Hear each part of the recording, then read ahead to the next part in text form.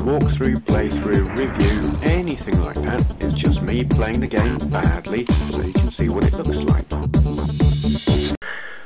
Right then, this is Mirax Force by Tynesoft on the Atari 8-bit from 1987. Wow, sample voices. Now, this is obviously, oops, me playing very badly. This is a clone of Iridium. Oh God. Very well-known, popular and highly regarded Commodore 64 game. I have trouble with games like this for that exact reason there. Altitude.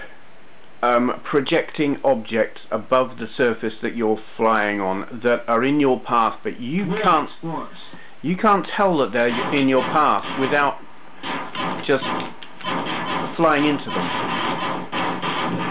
There, I had no way of knowing how high that was, and that frustrates me greatly as I fly into a spaceship. The speed and the smooth scrolling is awesome, and I love it.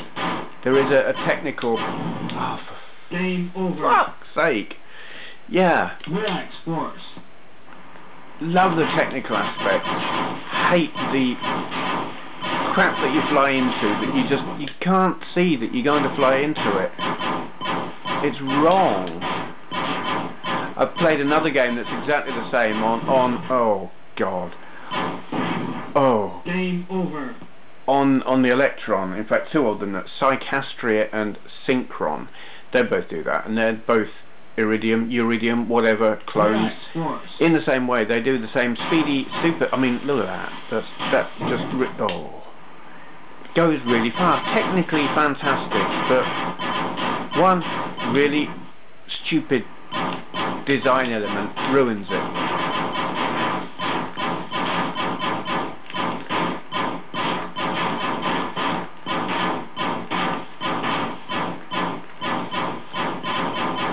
Oh, I'm still alive.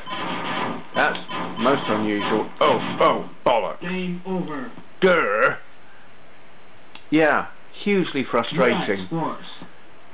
Flying slow is definitely an advantage. Or, yes, to be recommended. Oh.